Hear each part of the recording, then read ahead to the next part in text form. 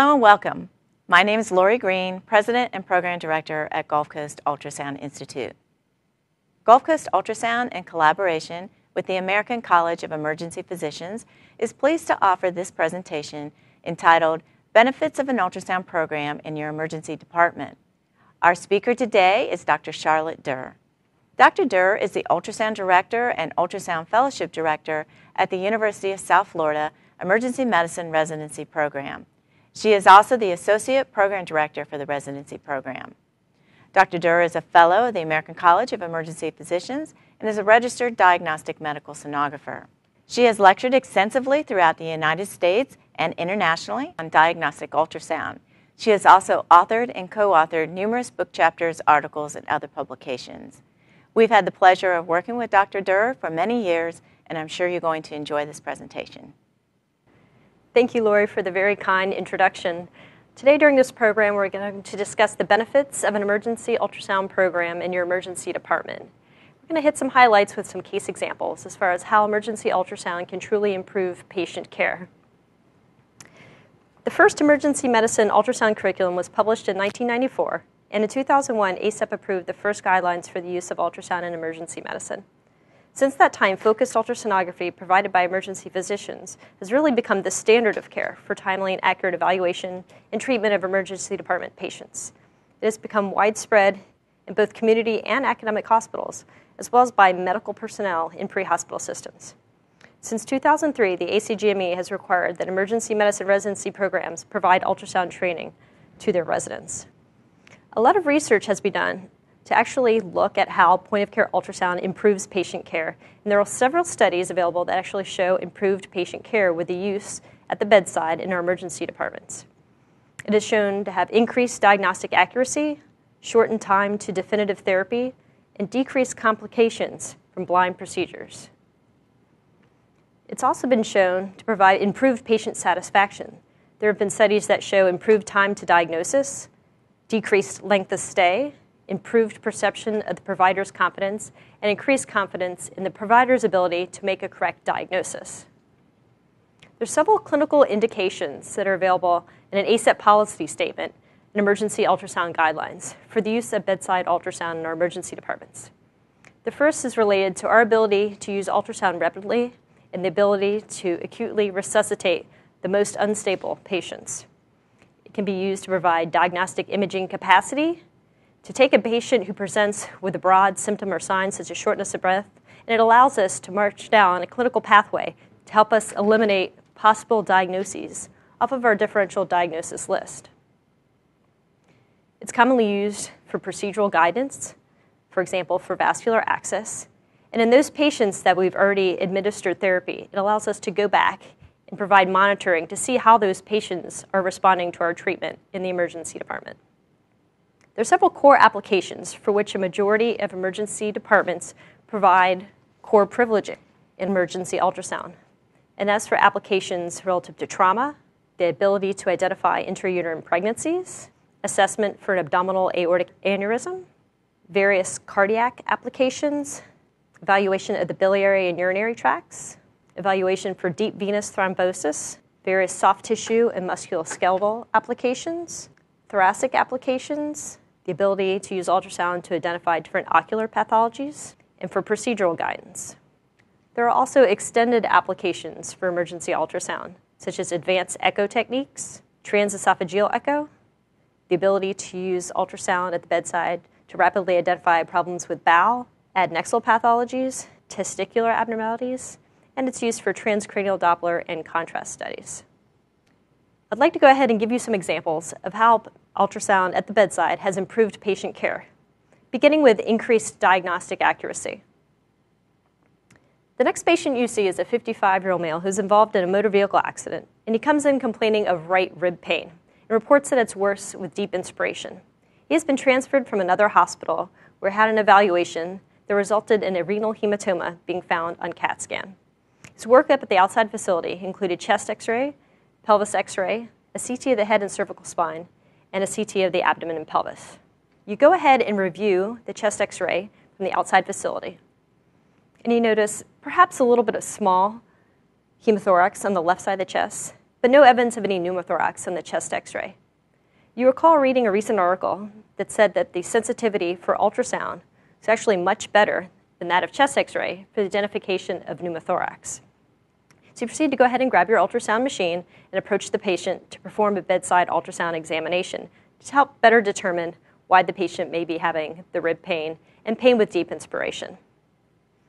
With your high-frequency linear array transducer placed over the patient's right anterior chest wall, about the third or fourth intercostal space, you notice on your ultrasound, first at the top in the near field, soft tissue, musculoskeletal chest wall, 2 ribs, and a bright pleural line connecting just deep to the ribs. You notice in looking at the pleural line that it doesn't appear to be much movement. Now, there is movement of the line in regards to the patient and his ability to take inspiration for you. But there's no pleural sliding that you would see with a normal lung. Astutely, you go ahead and take a look at the patient's normal side for a comparison. On the left side of the screen, what we have is the patient's right lung, where he has the complaints of rib pain and pain with deep inspiration. On the other side of the screen, we have the patient's left lung, which is the normal side.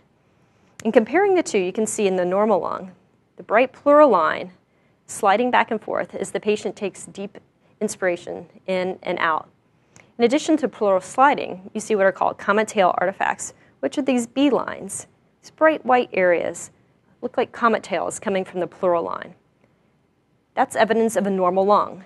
In a patient with a pneumothorax, you lose the sliding motion and you lose the presence of comet tail artifacts.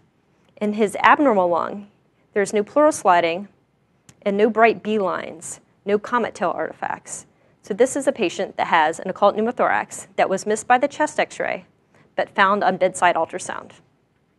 So ultrasound is more sensitive than chest x-ray in the evaluation of a pneumothorax and can greatly assist you in your ability to make a correct diagnosis. So not only can it increase your diagnostic accuracy, as we saw in the previous example, ultrasound can shorten the time to definitive therapy, particularly in your most critical patients. This patient is a 45-year-old who comes in after a syncopal episode. He had recently been discharged from the hospital where he had reports of chest pain. He was being transported home when the person driving the vehicle noticed that the patient had reported chest pain and then slumped over.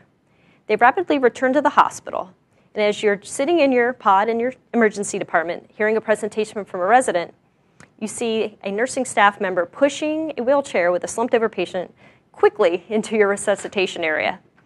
So jumping up from your seat with the resident, you walk in to find a patient who is in obvious respiratory distress, who's hypotensive with a heart rate of 115, respiratory rate of 24, and at this point you don't have the patient's O2 sats. Now at this point, your resident is salivating because they're anticipating the ability to go ahead and intubate this patient to help establish an airway. Meanwhile, your junior resident grabs an ultrasound machine to help aggressively work up this unstable patient. Now, with the patient recently being discharged from the hospital with complaints of shortness of breath, chest pain, and a syncopal episode, number one on my differential list was the possibility that this patient has a pulmonary embolism. But how with my unstable patient am I going to get him to CAT scan to help confirm that diagnosis? In evaluating the patient with our bedside ultrasound, we were most concerned about the right ventricle and its size relative to the left. Patients that have acute right heart strain will have a dilated right ventricle as compared to the left, where normally we expect the right ventricle to be about 2/3 the size of the left. This patient, also with color flow, had evidence of tricuspid regurgitation. And if you visualize this patient's septum in this region, you note that it's bowing towards the left ventricle. Now, this ultrasound was done by one of my interns who had just taken an introductory ultrasound course. And she did a pretty good job, and she was immediately available to apply the skills that she had just learned rapidly at the bedside to make a very important diagnosis in a patient who is too unstable to go to CAT scan. So with right-sided heart strain, bowing of the right ventricle and the septum to the left side, and the presence of tricuspid regurgitation, we knew that the patient had a pulmonary embolism. We started to aggressively treat that patient right away in the emergency department. We were able to obtain rapid improvement in this patient, and we were able to go ahead and repeat the ultrasound within about 30 minutes. And here's our repeat ultrasound, and it showed much less right heart strain in response to our therapeutic measures and it was just fantastic to be able to go repeat the scan, see definitive signs of improvement. This patient's vital signs stabilized, and he was able to go over to CAT scan, where we were able to confirm the presence of a pulmonary embolism. So without having the bedside ultrasound, I suspected that the patient had PE, but would I have been as aggressive in my measures in treating this patient had I not been able to confirm my suspected diagnosis with my ultrasound? Probably not. I would have felt a lot more comfortable knowing for sure there was a PE rather than just guessing blindly that the patient had a pulmonary embolism and starting the appropriate treatment. So the ability to confirm that diagnosis, I felt very comfortable with the aggressive measures that I was able to take in treating this patient. He improved dramatically in a more rapid fashion than had I not had ultrasound, and he was able to avoid intubation. His vital signs normalized, as I mentioned before, and he was admitted to the hospital in more stable condition, where he continued to improve and had more definitive therapy. Ultrasound has also been shown to decrease complications from blind procedures. In my patient who was 75 years old, who came with altered mental status and fever, she was found to be hypotensive with a fast heart rate and to be febrile. She had a history of urosepsis, and this was a patient who I suspected probably had another episode of sepsis, and she was not responding to my aggressive fluid management. The patient was going to need pressors, and she was also going to need central venous access. In my approach to the patient, I wanted to make sure that I was able to obtain a central line the safest way possible, and the way to do that was to use ultrasound for my procedural guidance. When I took a look at the patient's right internal jugular vein area, just to pre-scan to make sure it was safe to go in the area, this is what I found.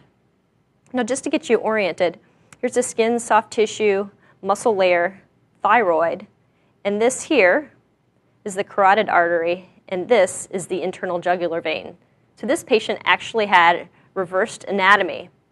Now, if I had done this procedure blind, I would have stuck the carotid artery in this patient and would have had, therefore, a complication related to bleeding. So by using ultrasound, I avoided the puncture of the carotid artery, and I was able to choose an alternative location and actually visualize with live guidance the placement of the needle precisely into the internal jugular vein, avoiding complications such as carotid artery puncture, such as pneumothorax. Ultrasound will actually guide you so that you know where your needle tip is at all times to make the procedure the safest possible for your patients. I had another patient who came in who also needed a central line, and in pre-scanning the patient in the area of his internal jugular vein, I found this. So just to orient you here in our video clip, here's the IJ, here's the carotid. This patient actually has thrombosis within his internal jugular vein here in the long axis from a prior central venous catheter. So I think, well, I can't go on that side, better to go the other. He actually had bilateral IJ thromboses. We had to choose an alternative site for this patient. So I was very thankful that I had used bedside ultrasound and not done a blinded technique for central venous access in this individual. So you're enthusiastic about ultrasound, and you're eager to get started in your emergency department. So how do you start scanning? Well, the first thing you need to do is approach your credentialing committee and find out through the hospital bylaws whether or not there are current clinical ultrasound privileges available in your department.